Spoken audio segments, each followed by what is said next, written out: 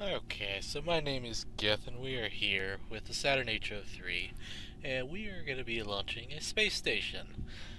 In particular, we're going to be launching Space Station Freedom, with the first core module, which, under the fairing there, is the Challenger module, which is going to serve as the habitat and service module for the entire station. Now, as this video goes on, I am recording over it, so, yeah. But, anyway. Basically what you're looking at is the Saturn HO3.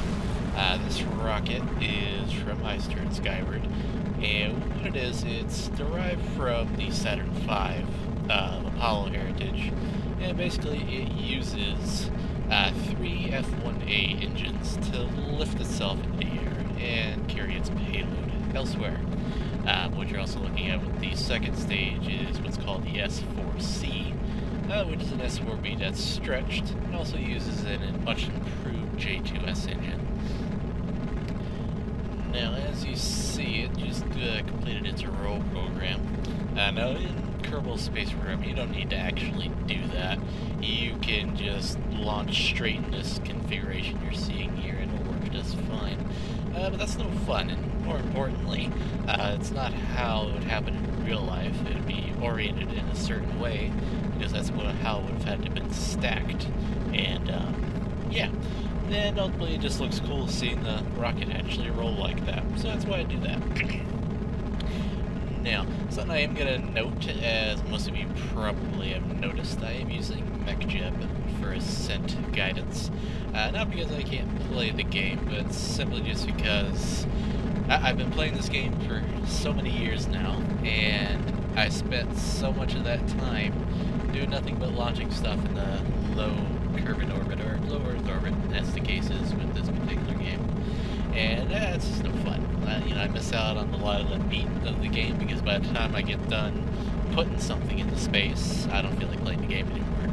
And that's not cool. That's not fun. But anyway, yeah, we're going pretty well. I'm showing you the entire launch so you can see how the Saturn HO3 actually works. I mean, it's pretty straightforward. It's basically similar to how the Delta IV Heavy works in real life. It'll go at full throttle pretty much for the first part of the flight, and around the time when the thruster-weight ratio hits around 2, you're going to see the throttle drop off a little bit.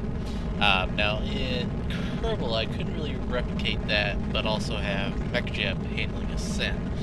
So what I did instead is I added a little bit more fuel to the core stage, and the outer cores are still fully fueled, they just have a little bit less fuel. And what you'll see once we get to booster separation is the boosters will separate, and the core stage will only just have enough fuel left after that to burn for, I believe it's like 20 seconds. At that point, it's jettisoned as well. And ultimately, it works out really well. It's a very good rocket. It performs pretty much exactly as it's supposed to, which is really impressive. You got to really hand it to EFI and Workable Goblin for really working that out and presenting a rocket that was not only feasible just from a theoretical standpoint, but also from a practical standpoint, could have worked very, very well if it was ever actually built. Alright, now we're just hit Mach 1.8. You're starting to see the aero effects here. In Kerbal, the aero effects, they're a little weird. The actual sound breaking part of it, what you're seeing now, isn't very pronounced unless you're going like extremely fast, which of course isn't how it actually works in real life. But at the same time, as you'll see a little bit later on when we get to where the rocket's going to experience shock heating, as it would in real life, the effect is really exaggerated. So it's kind of catch-22. The actual aero effects are under-modeled, but then the heat effects are over-modeled. It's kind of a limitation of Kerbal because this is at a stock scale, which I believe is like 10 times, what is it? Less than like 10 times the size of Earth or something like that. It's very, very tiny for our planet, yet the atmosphere is still relatively that tall. And that obviously caused some problems. And as you can see, we're starting to get shock heating there. You wouldn't actually see that on a rocket like this because the thrust-to-weight ratio is so low. And yeah, the only rocket you would ever see go through something like this is something that's really going like a bat out of hell. And these rockets don't do that. They're really, really slow for what they are, and they take a long time to get out of the atmosphere. Now we're coming up on booster separation. As you'll notice with the gravity turn MechJeb is performing, we're not really getting a lot of horizontal speed. This is actually on purpose. Efficiency-wise in Kerbal, this isn't a good idea, just because you're wasting a lot of fuel for it. But at the same time, realistically speaking, it works out, because, yeah, there's booster separation. But anyway, this works out realistically because you're actually seeing the rocket in a profile that it would actually launch into. Most of the time when this rocket is accelerating, it's going to be at a horizontal angle, and most of the acceleration is actually going to be done by the S4B once it ignites here in just a moment. And that's why this video is actually relatively long. Most of it is actually just spent accelerating the rocket forward. But yeah, ultimately I like it. You know, it takes a long time to get something up into space, but at the same time, that's how it's supposed to be. It's not just a quick 2-minute ride into space. Yeah, see, look how pretty that is. Yeah, I spend a lot of time building these rockets. More importantly, I spend a lot of time building these rockets when we didn't have parts from Blue Dog Design Bureau. Back when it was just like FASA and whatever else we could cobble together. And back then I spent so much time not only just building the rockets so that they looked right, but also launching them over and over and over again to get the ascent profile right, to get the staging right, set up how the ullage motors work, how the separation motors work, perfect for that.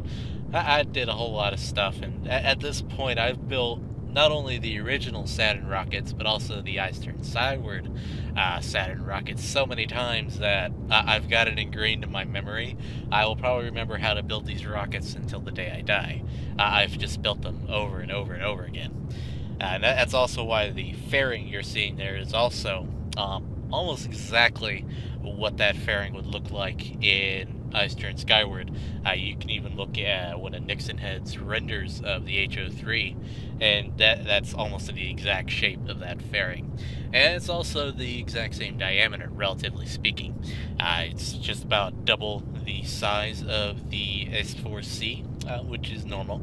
In real life, if I remember correctly, the S4C would have been a 5-meter diameter, and then the actual fairing itself, which in this case is called the wide body fairing, it would actually expand out to 10 meters at its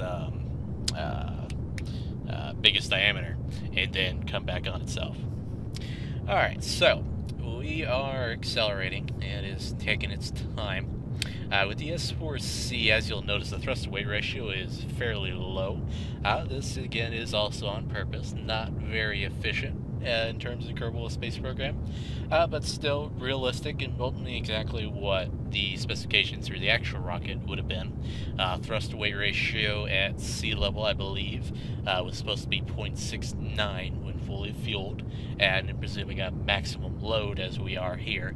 The Challenger module that we're going to be seeing here in a moment once I jettison the fairings, it's supposed to be in the timeline 77 tons, which is pretty much the exact max weight low Earth orbit that the Saturn HO3 can do. And Kerbal, I got nearly up to there. I had to scale it down a bit. It's around 60 tons, I believe, which is still fairly heavy.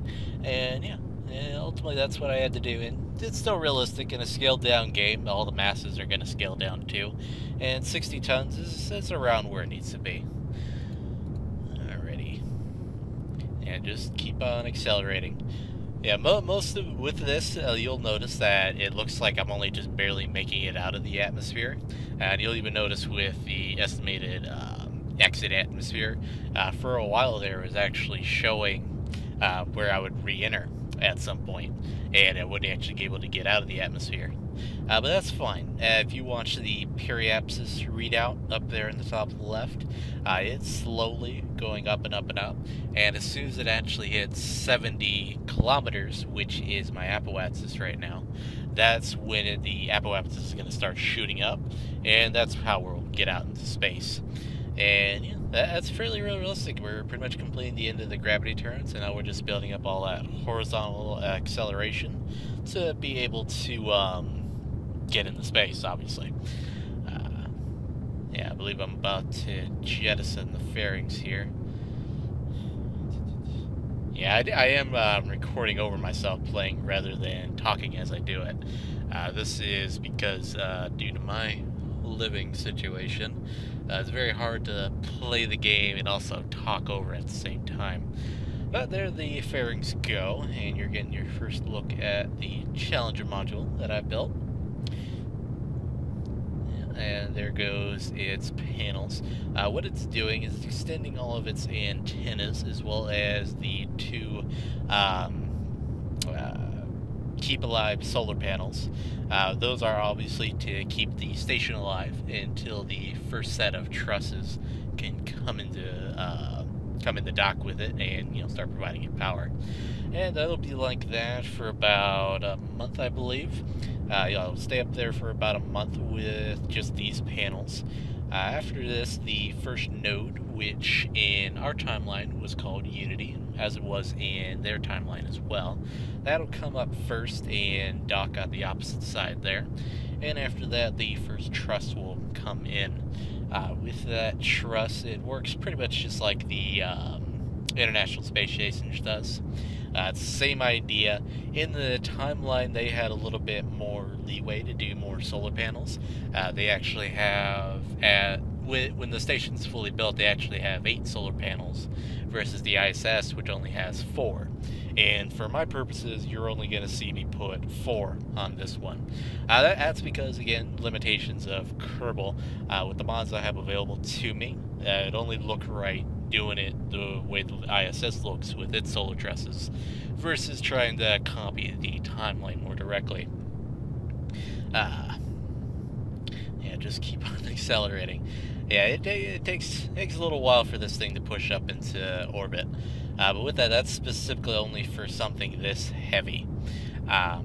Most of the things I'm going to be launching with the HO3, as you'll see later on, like the solar trusses, those things get up into orbit a lot quicker, for one, but they also need a lot less to get up there as well. They're not anywhere near as heavy. But the problem is, and the reason why they're launched on the HO3 versus one of the smaller rockets that you'll also be seeing, is because they're just so tall. I believe they're, if I remember correctly, they're about 10 meters in length, but don't quote me on that. But either way, they require a special fairing that's really, really tall versus really, really wide, like we did with the Challenger module here. So that's why they're launched on the HO3, just because you just need that more power to put something like that into orbit. Alright, now we are coming up on first engine cutoff. Now this is something that again only happens in Kerbal Space Program. Because of the scaled down world that we're playing in, we can actually perform a gravity turn that ends with me being circularized in my orbit. And the reason for that is just because of the scaled down world, that gravity turn, you just can't make it efficient enough unless you have a small enough rocket. And ultimately you have to sit there and tweak it to no end, as well as the ascent profile, to get it to actually work out. And ultimately that's just a pain to do it, because you would ultimately have to do that for every single rocket, and it would be different every time. Which is fairly realistic, but at the same time, for gameplay purposes, it's just a pain in the ass. Which is why I don't bother. So now what we're doing is we're coasting to apoapsis, and we're going to be circularizing right around there. Yeah, you'll notice that in the course of this, the stack actually got off on the wrong axis. Once the burn starts, I'll be correcting that so that it's facing the right way up. Now, basically, as far as how it's supposed to orient itself, just as you see, I'm rotating it. It orients itself. The radiators, at least the one on the Challenger module, needs to be pointed out into space, so that way you can actually radiate properly. At least as far as my knowledge, I don't actually know for certain. But ultimately, that's also because the way that the station is going to be built, everything is oriented with this being down.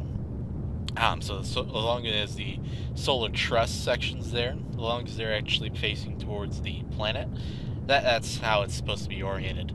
And that's also how all the docking ports are working as well, because they can only be docked at a certain angle.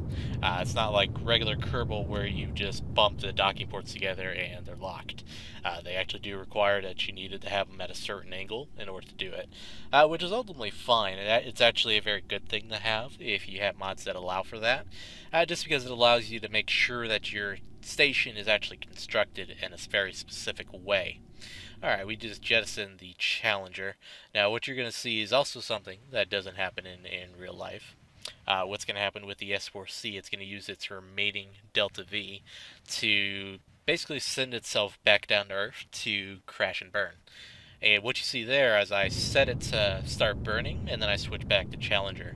That is a neat tip for Kerbal if you ever have stages you want to deorbit, but you don't want to have to switch back to what you just launched. Have it go off, and then just switch right back immediately. Still works, and until it actually comes out of physics range at 2.3 kilometers, it's still burning for all that time. So unless you're in a really high orbit, or it's a really weak rocket, it should be able to deorbit itself fairly easily. And now it's ready to go to receive its first crew. We're going to be launching that very shortly, and it will be a separate video. But yeah, basically the first crew is going to come up and get the station ready. Well, I'm going to roleplay that they're getting it ready anyway.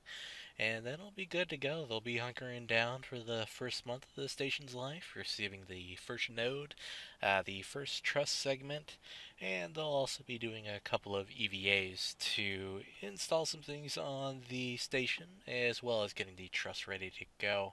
We'll be seeing all that in future videos, and yeah, I hope you enjoyed this first little video of my series, where we're going to be building the station. Should be really fun, and like I said, hope you all enjoyed it.